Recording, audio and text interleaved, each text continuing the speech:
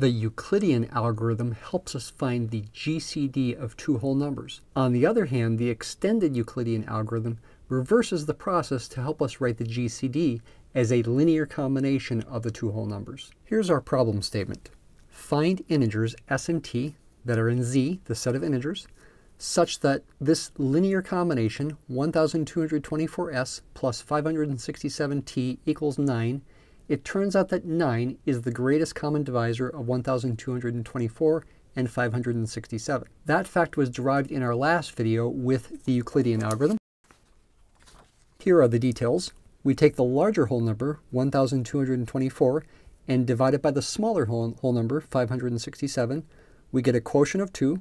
567 times 2 is 1134, and the remainder is 90. We need to add 90 to 1134 to get 1224.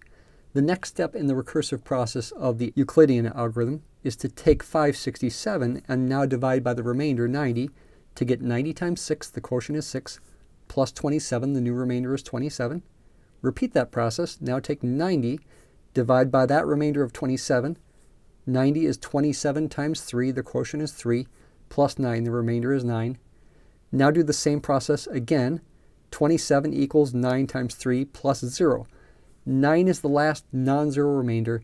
That means 9 is the GCD of the original numbers. In that last video, I also explained why this works. But now we want to take these equations and go in reverse.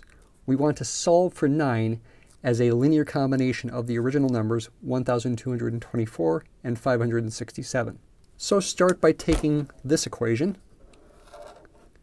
and solving it for 9. Subtract 27 times 3 from both sides. To get 9 is 90 minus 27 times 3. Then take this equation and solve it for 27 and replace this 27 with what you get.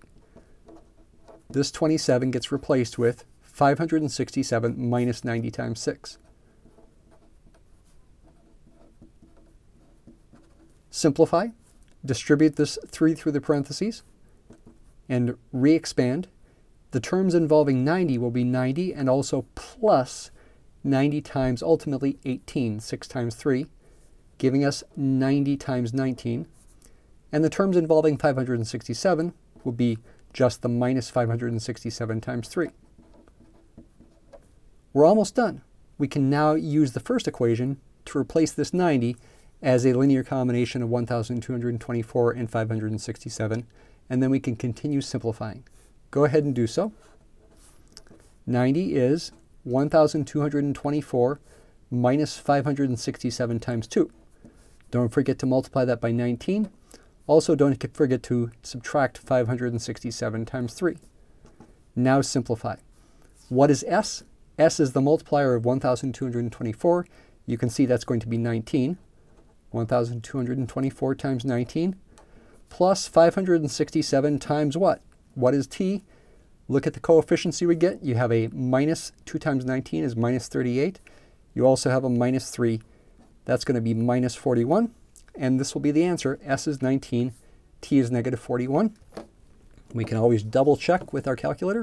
1224 times 19 plus 567 times negative 41 gives you 9. Of course, that's the same as 1224 times 19 minus 567 times 41.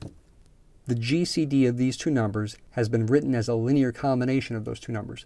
This fact is more useful than you might imagine. It has many applications in number theory and abstract algebra. Thanks for watching.